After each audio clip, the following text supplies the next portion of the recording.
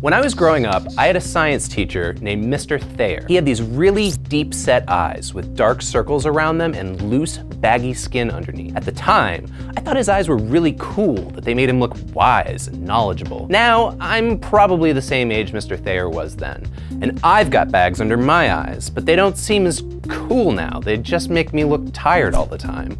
There are a lot of possible causes for what's scientifically known as paraorbital hyperchromia, but the most obvious one is aging. We all have fat above, below, and behind our eyes for cushioning. This is in case something slams into your eye, like say, a fist.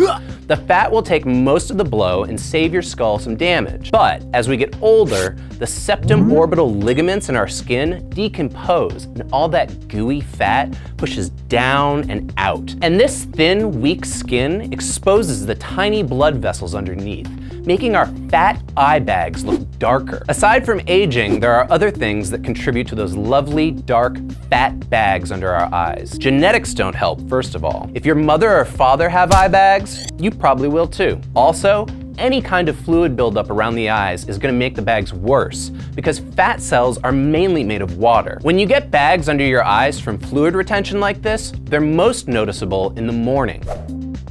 So I know you're all out there wondering, but Christian, what's your secret?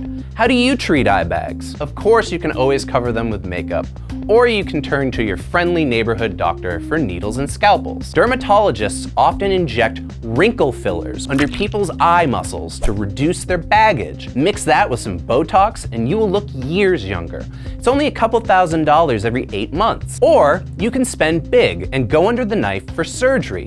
The official name is Blepharoplasty. The doctor makes a few incisions in your eyelid, melts the fat inside of there, and either removes it or repositions it. Then they tuck in the remaining loose skin and use lasers to firm it up. If the bags under your eyes are from fluid retention rather than aging, you can cool something like cucumber slices or tea bags and place them in your eyes. The cold will restrict your blood vessels and reduce the swelling. You can also try sleeping with an extra pillow to elevate your head so the fluid just drains out of your face while you're sleeping. So here's the deal. We may not like bags under our eyes, but they're usually harmless. If you've got some kind of great remedy out there for bags under your eyes, why don't you let us know in the comments? And please subscribe to the channel so you don't miss any further episodes. Lastly, I would love it if you visited us at BrainStuffShow.com. There's all kinds of cool videos and blog posts there from my smarty pants colleagues.